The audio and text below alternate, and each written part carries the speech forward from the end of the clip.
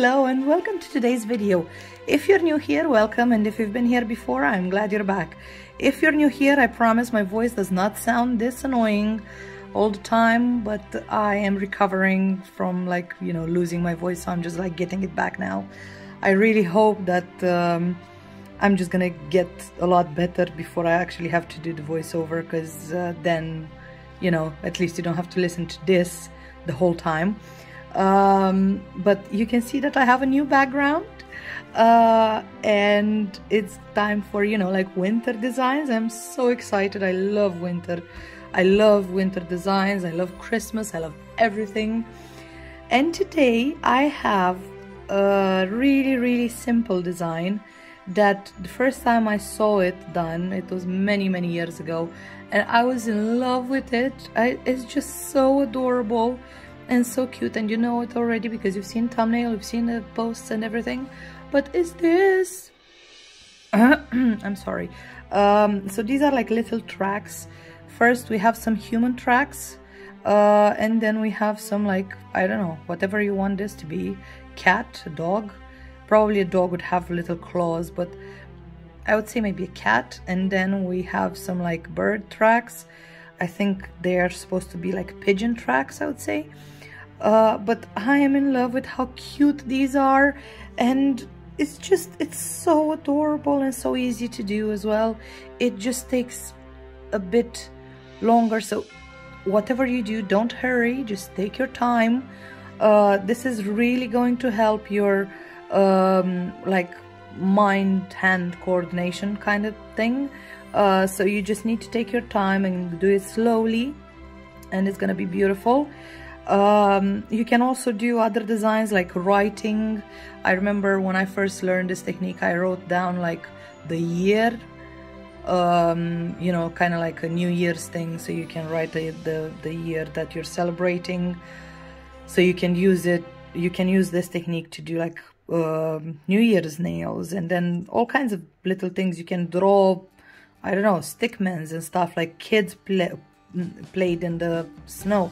I don't know, it's really easy to do, and it has such a cute result. I am in love with it. The reason I use different colored backgrounds is because this one, it's supposed to be you have snow, very thick snow, so obviously whenever you step, you're not gonna see anything underneath, you're gonna see just white.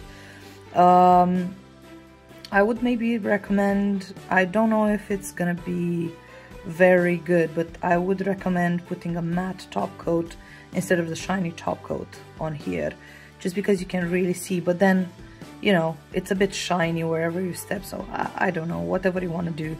Then this one is over a lake or something.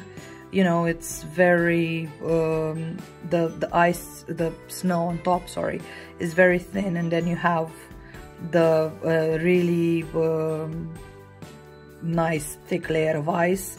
So you can put that blue, and you can put whatever color of blue you want there.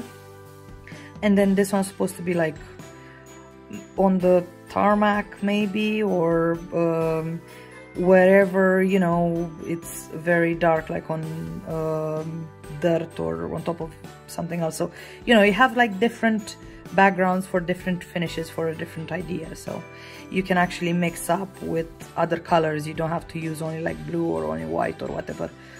You can mix up other colors in the design and just do this as one nail. Anyway, I rambled for 4 minutes already, and I annoyed you enough with my voice, so let's do some nails. For the first nail, I'm gonna start with Kirsty Meakin's Whiteout, and I'm gonna apply 2 layers of this and cure each layer for 30 seconds in an LED lamp. Then I'm gonna go in with this glossy top coat, and I will apply a layer of this, and very important, cure, so that gel polish is protected. Then I'm gonna go in with Indigo White Snow Effect, and I'm gonna use some Mega White from Neo Nails, and I am going to put a 2:1 ratio. So I'm gonna put 2 measures of the Mega White, and then I'm gonna put 1 measure of this indigo glitter. I'm not showing it on camera. I did add a lot more glitter to this afterwards, just because, you know, it's white acrylic, so I couldn't see much of the shimmer, so I really wanted to see more of that shimmer. Then mix that up. I'm gonna go in with vice versa, the dotting tool. You can use here anything that's like really pointy, so like even a needle or something like that. And I'm gonna apply a layer of that glossy top coat. And without curing, I'm putting it in that little gem tray, just because I wanted everything that falls on the sides to be caught in that, so, you know, I don't waste any product. So now I'm just gonna sprinkle a very, very generous amount of this. If you if you apply too much, it's just gonna fall off, so don't worry about it. That gel top coat is gonna take exactly how much it needs to create that perfect layer of snow. The reason I use that glitter is not only because of the shimmer, but also because the particles in it are bigger than the actual acrylic particles. It creates this like bumpy, snowy effect. You can't really see the shimmer on camera, it's very hard to pick up. You can see it in real life, but it's just enough for it to for you to see it there. I don't know, it's enough. It's very hard to pick it up on camera though, and that's just because, you know, the acrylic is white. If it would be clear acrylic, you could see it a lot better, but then you wouldn't get this effect on other colors. So on white it would be fine to use clear acrylic, on other colors it wouldn't.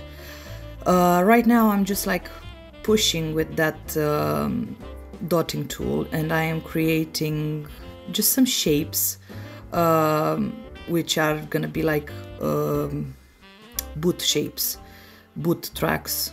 Yeah, that's it, boot tracks. The only thing you need to keep in mind is not that they have to be perfect. So they don't have to be perfect at all. Just take your time and make them kind of heading in the same direction. So just look at, like, you know, where the other boot was going and try to mimic the same line. But other than that, they really don't have to be perfect, because to be honest, if you do look at steps in the snow, they're never exactly the same, because, you know, snow falls and you move your feet a bit differently every time you take a step. I don't know, it's really weird. I know it sounds very weird, but trust me, you're gonna get the same effect whether they are perfect or not. So don't stress yourself about it. Make it as good as possible, you know. And then if you don't like a part, because this is not cured yet, you can always go back in and, you know, make it a bit different. The only thing you can't do is if you make the area too big. You can obviously make the other areas as big as this, but if you don't want to do that, then you can just wipe this whole thing off and just redo the steps really easily. So, you know, as long as it's not cured, it doesn't matter.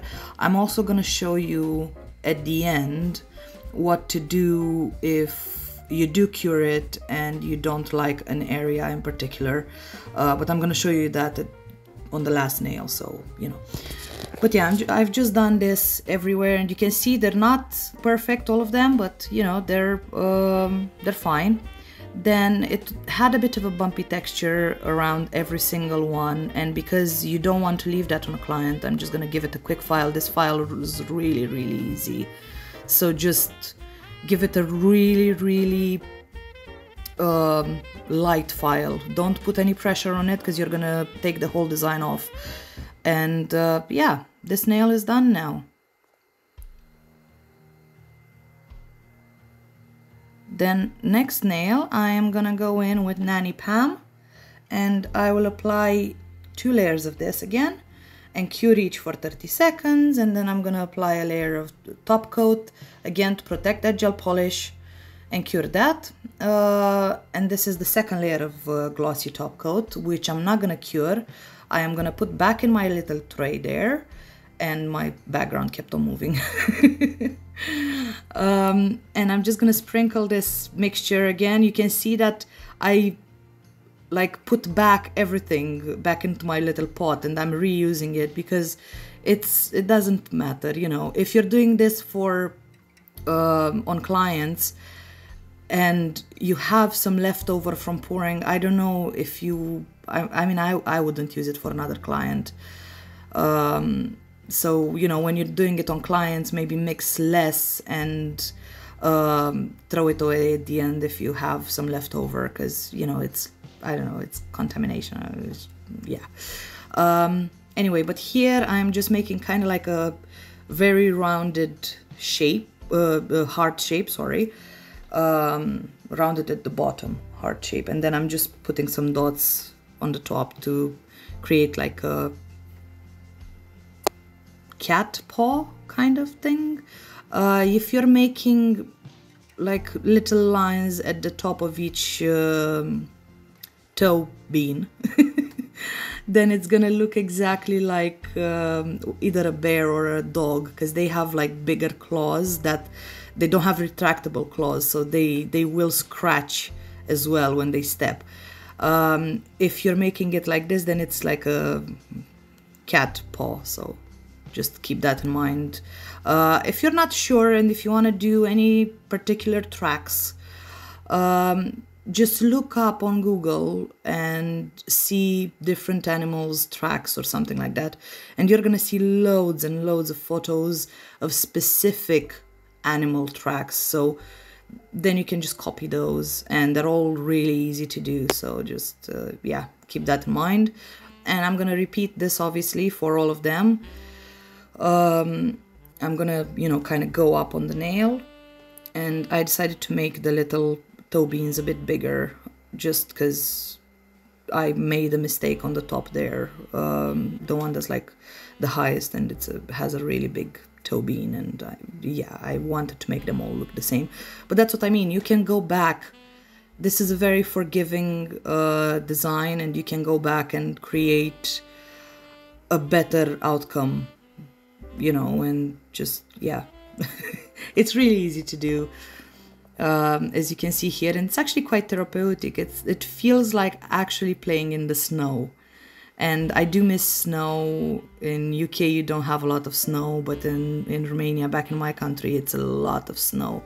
So we used to play a lot when we were children outside and having a lot of fun, and yeah, I do miss that. I don't miss the cold though.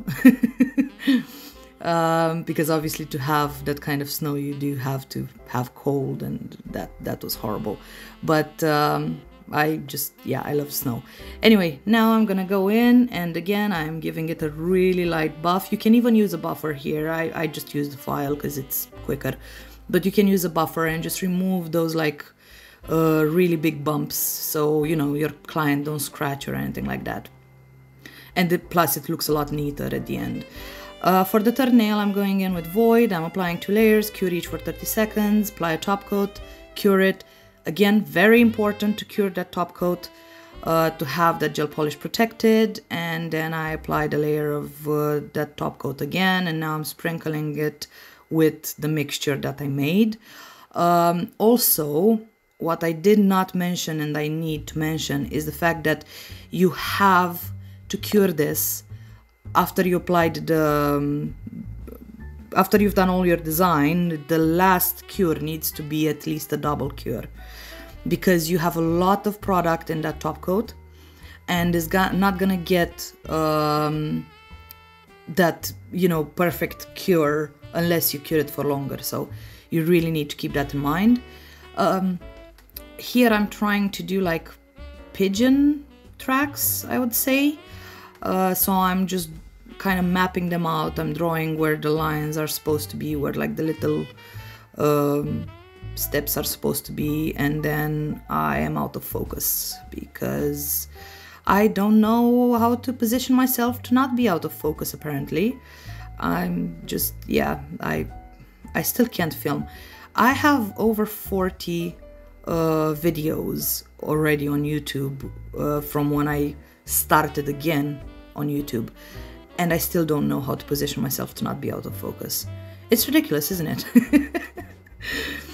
So you can see here I'm just like drawing a line, and then I'm just bringing 2 lines on the sides, and then make sure that the middle line is higher than the other 2 lines. So just do the side lines. You are gonna drag a lot of product out from here, just because of the way this design is just like you have a lot of leftover on your tool there, but just wipe it off before you go back in, because otherwise you're gonna bring that top coat and mixed with the thing back into your design. Then here I am giving it again a really light buff, just because it was very, very bumpy. And also you can fix other areas like here, just because again it was bumpy and it's easy to do. And now I'm gonna show you what to do whenever you have an area that you don't necessarily like. So just there, you know, there are not many, but just there I'm going in with a cuticle bit, or under the nail bit I think it's called, and just giving that a little bit of a file really, really gently, and this is not gonna do anything. And yeah, this nail is done. All done now, and I am absolutely in love with them. They are so adorable. I want to hear what you guys think about my new background, and yes, I will have a different background for every single video. I'm so excited. You'll see. But let me know what you thought about this set, and whatever, you know, if you're gonna try them, please let me know. I really hope you enjoyed today's video, and I hope that you are going to try these, because they are just too cute to not try, and they're so easy to do, honestly. Please tag me in it. You can post in my group if you try to recreate something. I'll leave the link down below. And yeah, I hope you liked today's video, and I'm sorry about my voice. I'm so sorry, but hopefully it's gonna be better.